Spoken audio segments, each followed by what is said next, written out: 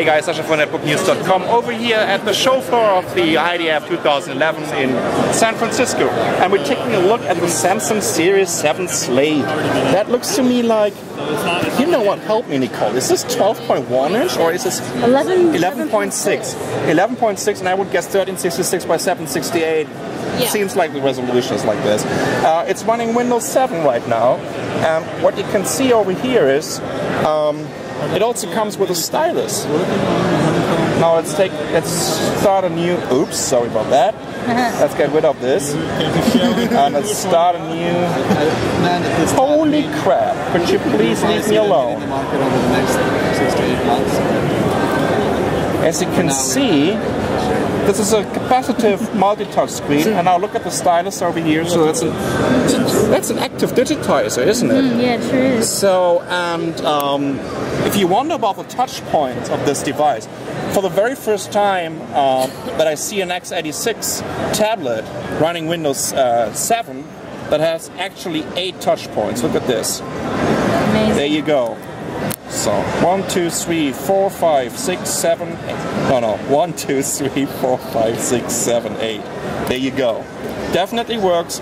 It's very responsive. It's a brilliant screen. Let's just get this off the docking station here, and it's pretty light. I would guess below 1,000 grams. Let's take a quick look around the system. We have a USB 2.0 connector over here. There's a jack for your headset, volume control, HDMI out, a jack for, actually connected for your PSU. This is of course a docking port. And we have, let's just press this button. What's going to happen? I don't know. Volume rocker maybe? No, it's not. No? Over here we have the power switch. There might be a slot for a SIM card underneath here. We have a micro SD card slot here, and we have stereo microphones actually. Build quality is very decent. Actually, this is a tablet that all the developers that are attending the build conference from Microsoft in Anaheim in these days are getting for free. And Cheryl from netbooknews.com just told us that they're even getting 1 year free 3G contract. So that's pretty decent. But what I also would love to show you, what I saw for the very first time, now look at this little icon over here, and this brings up a little new front end where you can access your favorite applications and programs immediately. And it also has some additional information about weather and stuff over here. So, well, it's not Windows 8, of course not, but it just gives you a first idea of how you can use a Windows tablet in the future when you're using huge icons and you can easily access all your favorite programs. Let's play around with it a little bit. I don't even know what this is. Okay, there's even an Amazon Kindle app. Yeah. Over here you can add new groups and new app from your desktop, or even change your wallpaper. Well, okay, changing the wallpaper is kind of lame, but whatever. Now people need this stuff. So yeah, quite interesting. Let's switch on the camera, by the way. Let's see if there's any interesting music application or what it's going to do. Maybe it just comes up with the Windows Media Player. Oh no, here we go.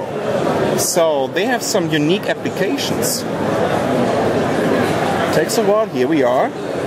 So let's talk a little bit about the hardware before I'm opening the next application, which is the photos.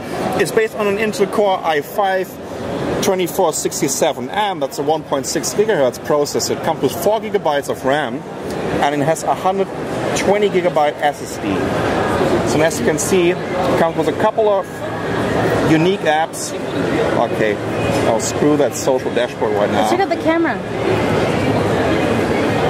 Okay.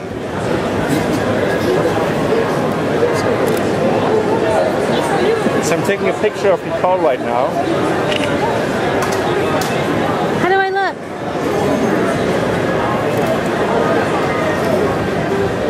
Oh, I look happy. Excellent. Like I took a picture with my pocket calculator. And it looks like very. No,